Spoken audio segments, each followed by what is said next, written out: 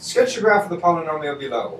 And here we go. F of x is equal to x minus 2, x plus 1, x plus 4. So check this out. The way we can graph this is we can find this is a polynomial function that usually in standard form it looks something like this. X cubed plus something x squared plus something x plus some number out here. In fact, I actually kind of developed a technique for figuring out at least what that number is. It's a -8. So there's going to be a number here and a number here. I don't necessarily know what exactly those are, but I know that this is x cubed. I know that one's -8.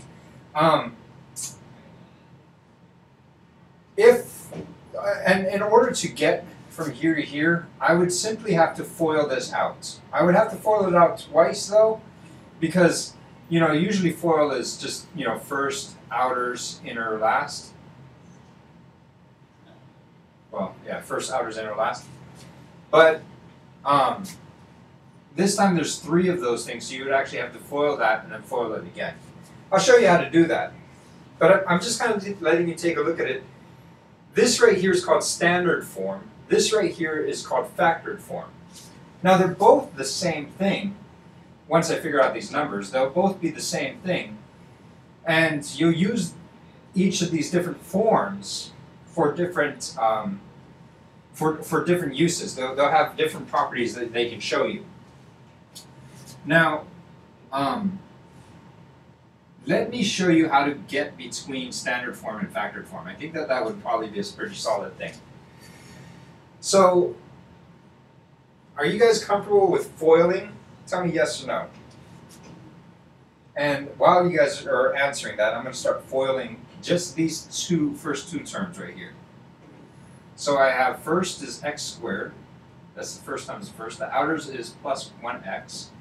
The inners is -2x, and the last is -2. All right. Now, I'm going to combine these like terms in the middle just to simplify this first parentheses up a little bit. So I have x squared minus 1x minus 2 times x plus 4. Now, I have to FOIL this thing right here. But essentially, it's not necessarily a foiling. The idea behind foiling is you want to make sure every single term meets the other term. So you have the first meet the first meet the outers, this inners meet each other, and then the last meet each other. Essentially, I had this first guy meet both these people inside here. This second guy meet both these people in there. That's what foiling is. Or I guess with 3 terms, it's kind of like the same idea. I want to make sure I multiply everything through by x, and then I'm going to put a big plus sign in between there, and I'm going to multiply everything through by 4. Because I kind of want to distribute out this whole thing. So if I multiply that through by x, that's pretty easy. You just go x cubed minus x squared minus 2x. Any questions with how I did that?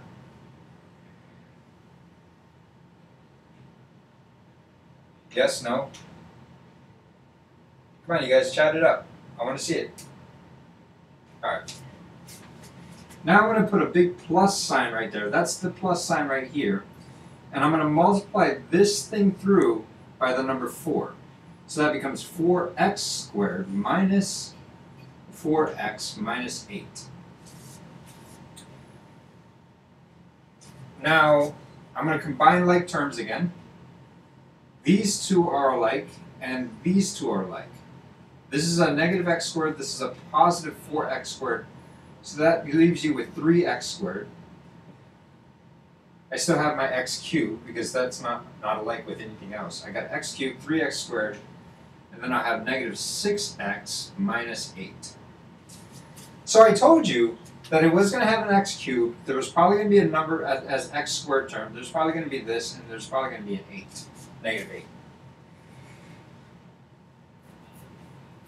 Yeah, Sam, I guess this is kind of like the distributive property on steroids. Because usually when we talk about the distributive property, Sam, you're looking at things like, I don't know, x squared minus x minus 2, and then you put a 4 out here. And then you distribute that 4 in. But in this case, we're distributing this x in and distributing that 4 in. So it kind of explodes to kind of a bigger thing later. Now, I'll be honest with you, this isn't actually the easiest way to do this problem. I'm just kind of highlighting for you I'm kind of going through all of the steps so that way you can kind of see what's going on. Can I erase this middle part? I just want this last part right here. All right. I'm recording this, so you don't really need to. I mean, you can copy this down, but you'll have this on video if you're worried. I'm just going to get my answer. X cubed plus 3x squared minus 6x minus 8. Now, you know how to, all right, so this right here is in factored form. This right here is in standard form. Now, in standard form, so I'm going to argue with you that these are the same thing. And if you don't believe me, just rewind a good 5 minutes and then you'll see that all I did to get from here to here is I just multiplied everything out. In standard form, we can see that this is a cubic function, right? We can see that that function is the coefficient of that cubic function is going to be positive. So a normal cubic function looks something like this. So I'm betting that it will probably look something like that. If there were a negative out in front here, my graph in my head at least would be something like this. Like a sweet roller coaster ride going down. All right? I also look at this standard form and kind of help me figure out that it's the negative 8. That's kind of a key right there.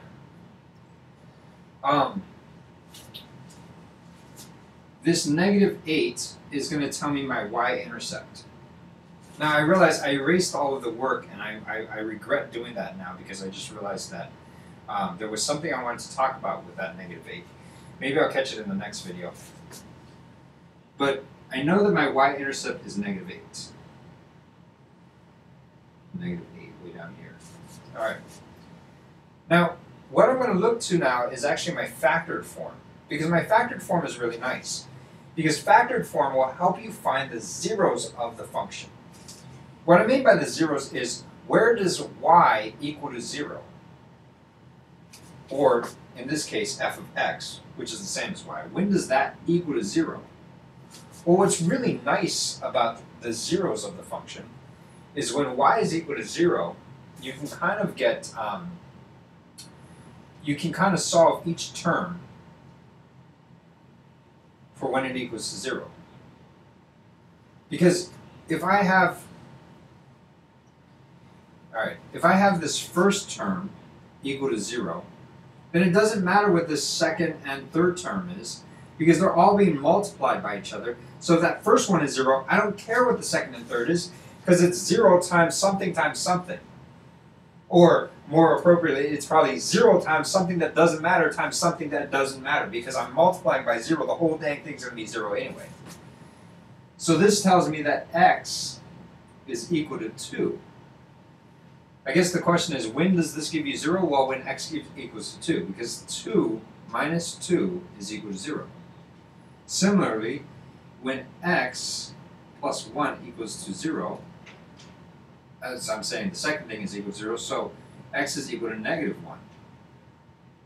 Also, when x is equal to negative 4. I got these 3 pieces of information, all from setting each of these things equal to 0. So that tells me where this thing crosses, this graph crosses the x-axis. It crosses at positive 2, negative 1, and negative 4. Right here, and right here. I would say that my graph looks something like this.